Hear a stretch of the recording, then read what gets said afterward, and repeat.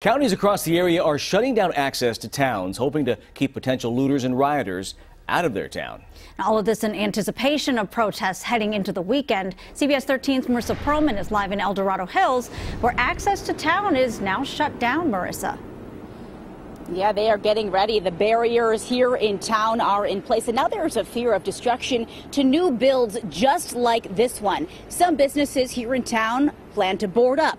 Some say, though, shutting off access to town center is a move keeping folks here safe, not sorry. No peace, no justice. I fear for my boys, and I shouldn't have to. Black Lives Matter. A small but mighty peaceful protest in town center, El Dorado Hills. This gets me a little bit emotional, but I am the mom of these two beautiful black boys, and while I have always stood behind this movement, something has to change. Despite the size and nature of this gathering, the sheriff's office says they are preparing for any civil unrest that might happen into the weekend.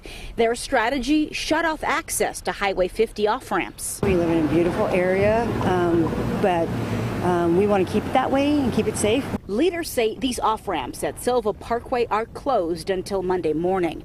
Town Center Boulevard has been barricaded and closed off in the evenings, with select businesses boarding up storefronts.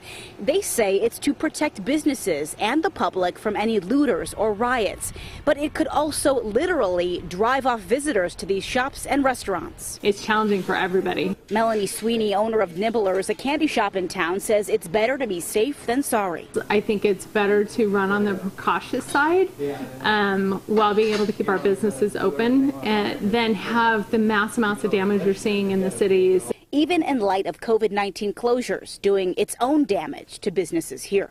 Business is definitely down, and everybody has cut hours. The people who think it's overkill, but when it comes to property damage and these businesses are struggling as it is, just to hold on till whatever the new normal is.